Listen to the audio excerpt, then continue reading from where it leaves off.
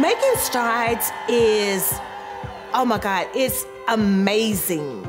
If you've never gone to a Making Strides walk, just to go and see thousands and thousands of people walking, sharing, loving, caring.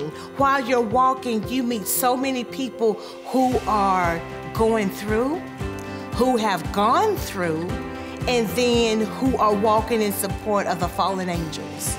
It is just love. It's full of pink love. That's exactly what it is.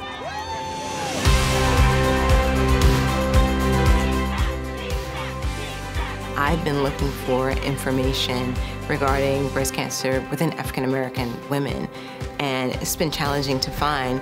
We need to educate all women on breast cancer, on triple negative. The American Cancer Society recently put out research. They're talking about the African American community and how this disease is affecting the community, and the different types of breast cancer. They're talking about that within this report. And so to see Making Strides is looking at me and seeing me too as the face of breast cancer is really important.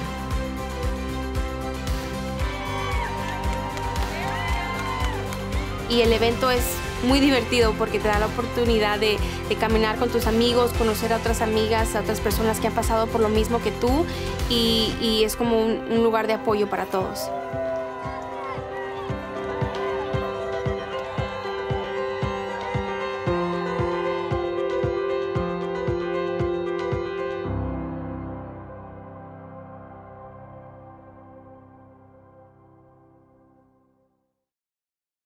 Hi, everyone. Bienvenidos. Thank you for joining the American Cancer Society as we officially kick off the Making Strides Against Breast Cancer movement for 2021.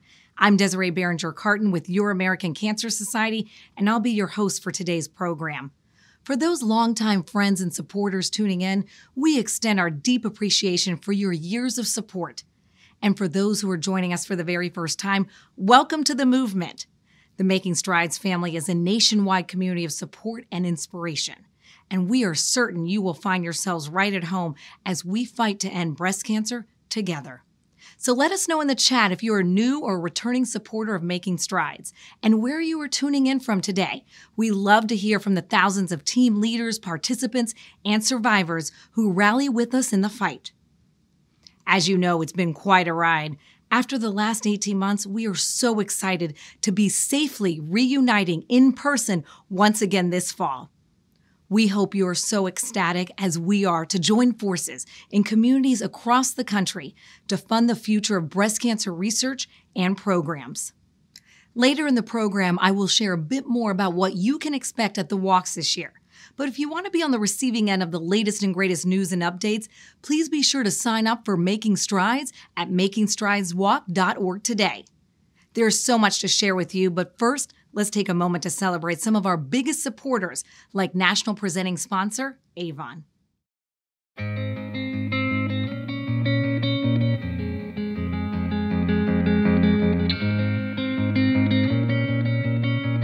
Making Strides has always been more than just a walk. It's a movement.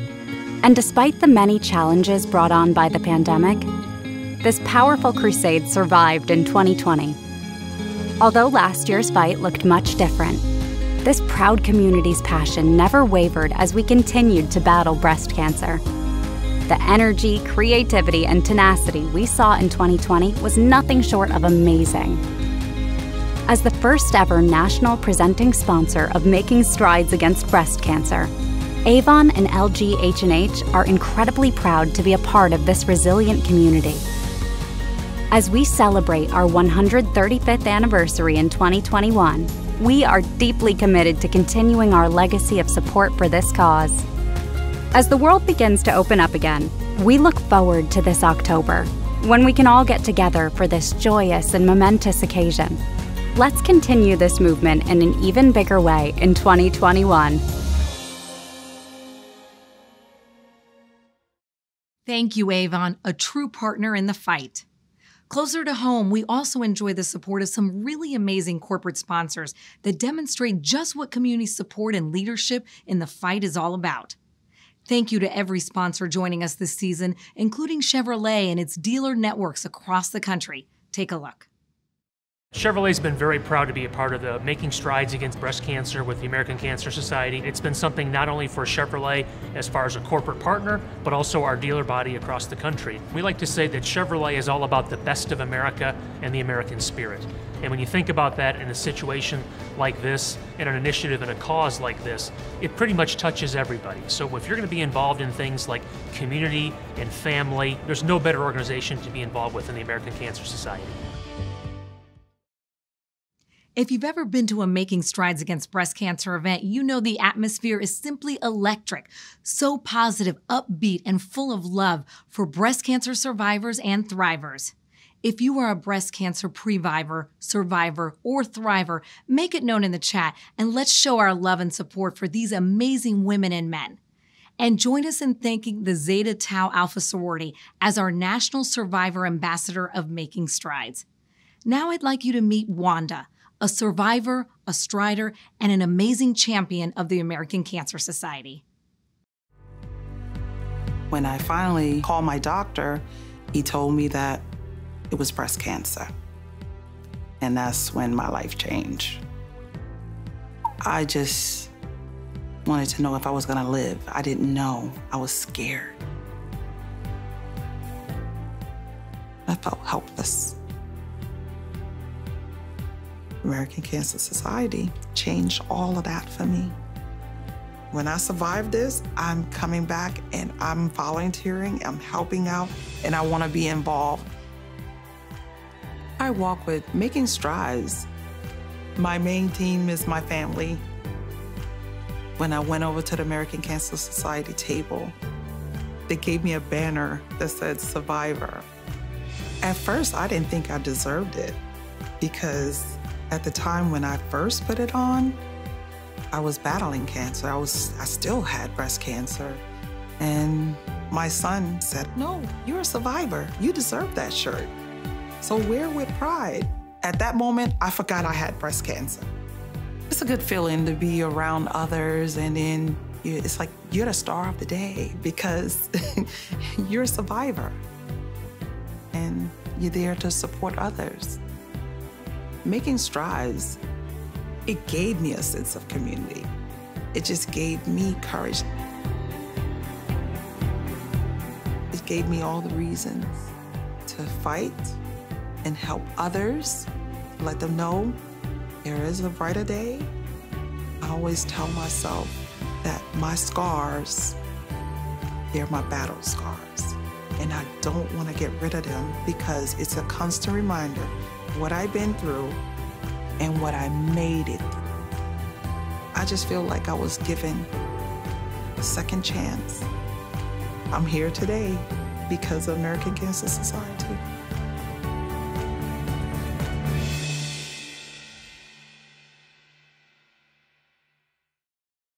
Thank you so much for sharing your story with us, Wanda. Such a great reminder that supporting the American Cancer Society, the #1 nonprofit leader in the fight, means we can continue to be there during every step of the journey for both survivors and caregivers. Your fight is our fight, and we are in this together. Whether you come for the hope-filled cheers, the friendships and camaraderie, or the amazing celebration and show of support, you stay and return each year because of the difference we continue to make in the lives of women and men facing breast cancer. The Making Strides movement is fueling the work of the nation's nonprofit leader in the fight to end breast cancer. In recent months, the American Cancer Society welcomed Dr. Karen Knudsen, the first female CEO in our organization's more than 100-year history. We are so excited to continue the fight under Dr. Knudsen's leadership and have a special message from her to share with you all today. Hello, and thank you for tuning in today. I'm Dr. Karen Knudsen, CEO of your American Cancer Society. Though I only recently joined ACS, I've been fighting cancer as a healthcare executive and oncology researcher for more than 30 years. Throughout my career, I've witnessed firsthand the progress being made in the fight against cancer and the opportunities we must embrace to help strengthen that fight. For example, the money a person makes, the color of their skin, Their sexual orientation, gender identity, disability status, or where they live should not affect how they're impacted by breast cancer. Certain groups of people are disproportionately burdened by breast cancer and experience greater obstacles to prevention, screening, treatment, and survival because of systemic factors that are complex and go well beyond the obvious connection to cancer. These obstacles include structural racism, poverty, jobs with inadequate pay, low-quality education and housing, and limited access to the healthcare system, quality care, and insurance coverage. Health equity is essential to our mission. It's what we believe in, and it's a moral imperative to achieve our vision of a world without cancer. Most importantly, we will all need to work together if we are to reduce breast cancer disparities. We need to listen to the experiences and views of people with breast cancer who are marginalized, their caregivers, their communities, and engage with them in every step of the way. Like all of you, I celebrate the more than 3.8 million breast cancer survivors in the U.S., as well as the survivors and thrivers joining this program today. Here at ACS, we are putting more than 100 years of experience to work through investments in breast cancer discovery and research, ensuring greater access to quality care, influencing public policy, and providing patient support. We have witnessed a 41% decline in the female breast cancer death rate since 1989. And as a recognized leader in breast cancer research, we have no intention of ever slowing down, because the end of breast cancer begins with just that, research. Unfortunately, because of the pandemic, we did encounter a once-in-a-generation crisis for research funding. It's more important than ever to rally, reunite, and raise funds for breast cancer research and programming in 2021. Together, we can protect and sustain that life-saving work. Science that helps us learn more about risk and prevention, unlocks better treatment options, discovery that paves the way for new advancements, and most importantly, research that affords more time for those counting on us to fight the disease just as boldly and courageously as they are each and every day. Rachel is just one of the many who are counting on us to unlock the next discovery, and this is her story. I had gone to the appointment by myself because I thought it was going to be something really straightforward, and it was not. And so I spent time just driving around Old City, Philadelphia, sobbing. One, because I had cancer, but two, because I knew this boy that I met at summer camp that I loved so much. I was about to really destroy his life. And I also didn't know how I would go home and look in the faces of my children and tell them, you know, these 8 and 10-year-olds that our world had changed forever.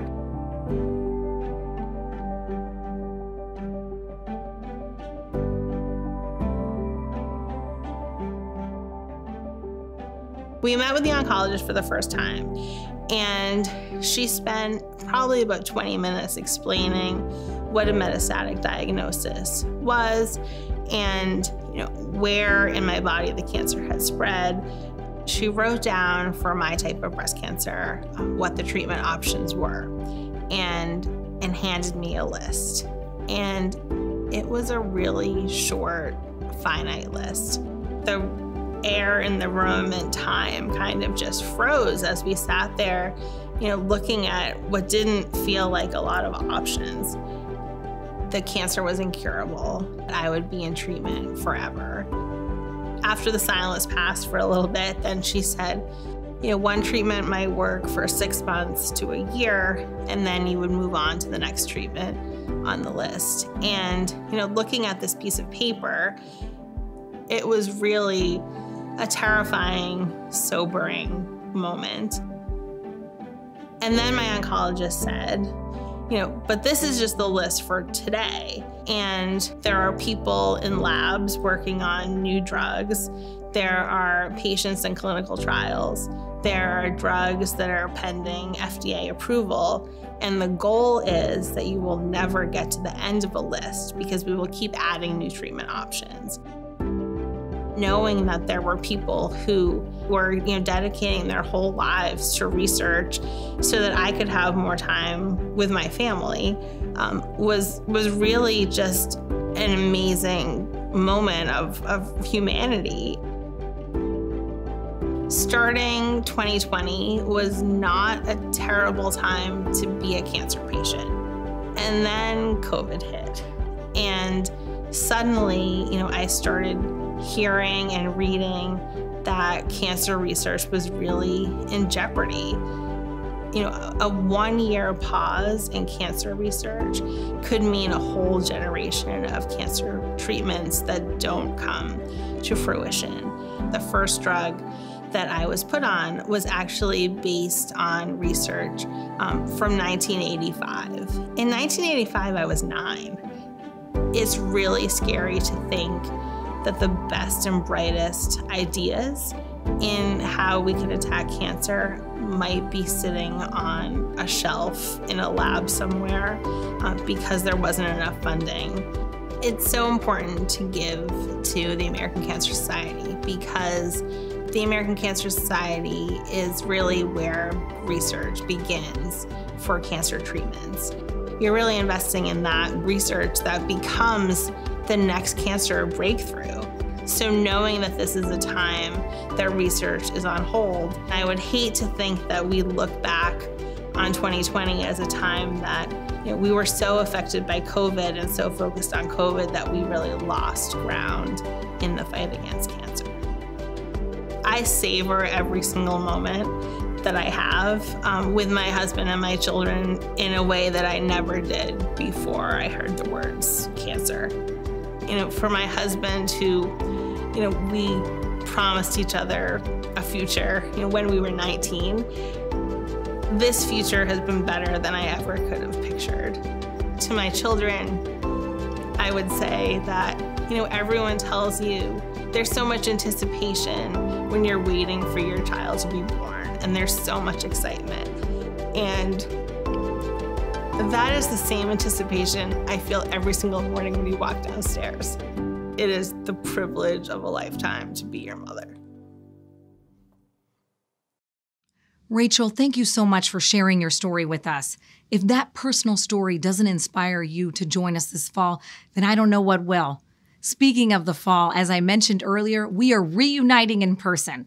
We are so excited to finally bring together our Making Strides community again and are making plans to ensure the event is not only memorable and fun, but also safe in accordance with CDC, state, and local health and guidance and regulations.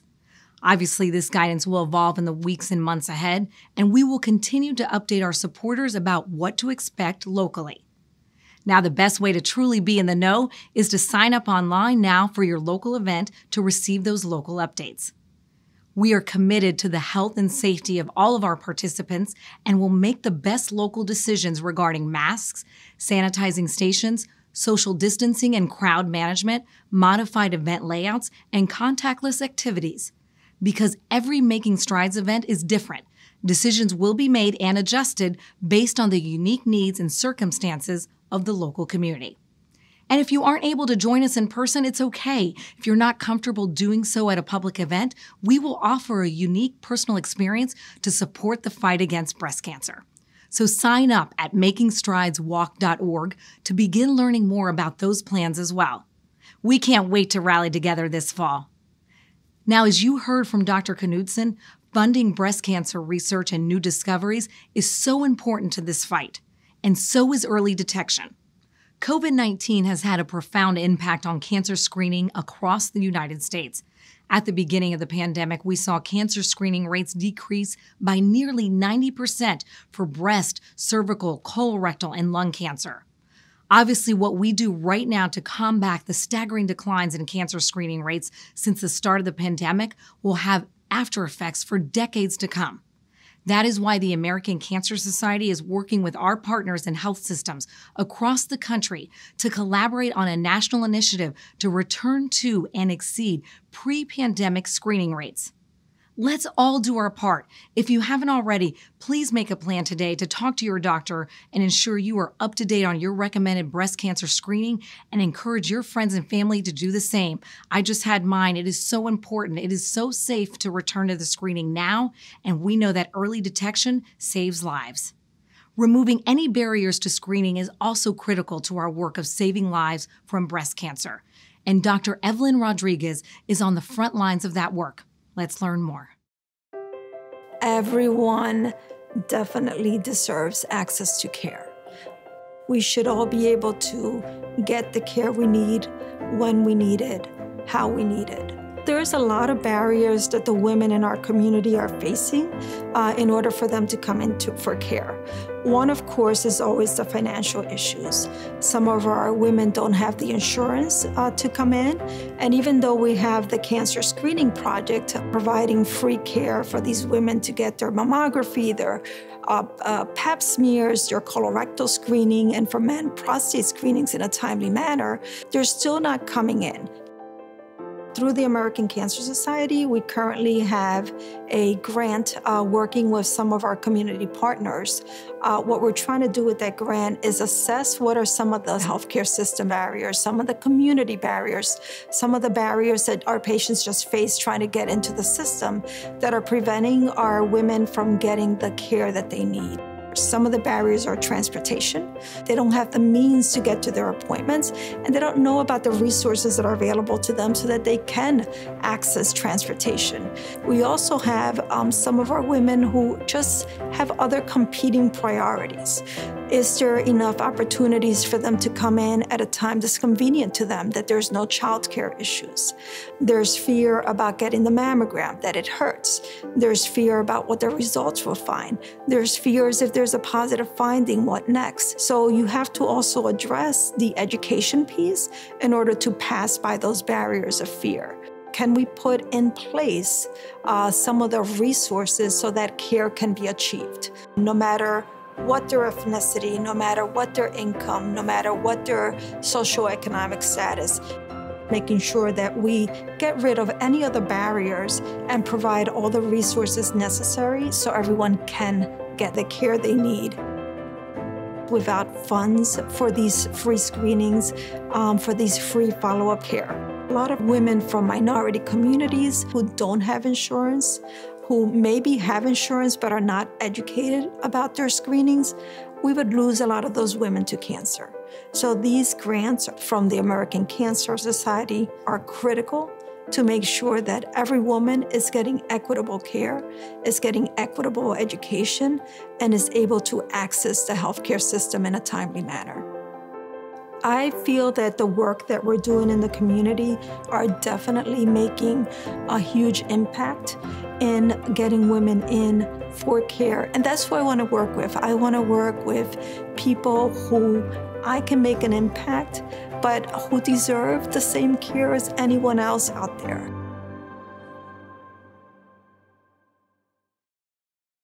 Just like the support programs and the research highlighted in our earlier stories and the national push to increase breast cancer screening rates again, the Making Strides movement also allows us to continue to work with leaders like Dr. Rodriguez to help break down screening and treatment barriers for all those fighting breast cancer. Together, we are doing so much good. So are you ready to come together again and fund the future of breast cancer research and programs? The Making Strides season launches today, so sign up now and kickstart your fundraising. Once you sign up, you will learn more about an exclusive fundraising challenge that will earn you your choice of new Making Strides swag. So don't wait, we all want swag. Now is the time to join forces with the nonprofit leader in the fight to end breast cancer. Rally with us, fundraise with us, make strides with the American Cancer Society as we reunite again this fall. Your fight is our fight. Here we are, all dressed in pink with our game faces on. In a world recovering from a year like no other, still fighting to defeat breast cancer. We haven't allowed our fight to be sidelined, and now we're ready to reunite and come together as a community once again. We'll rally and we'll fundraise, coming back louder and stronger than ever to fund the future of the breast cancer fight, raising money to fund new research, providing 24/7 support for cancer patients, and giving access to life-saving screenings.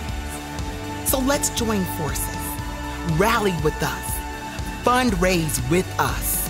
The future is a world free from breast cancer, and that future is in our hands. Your fight is our fight.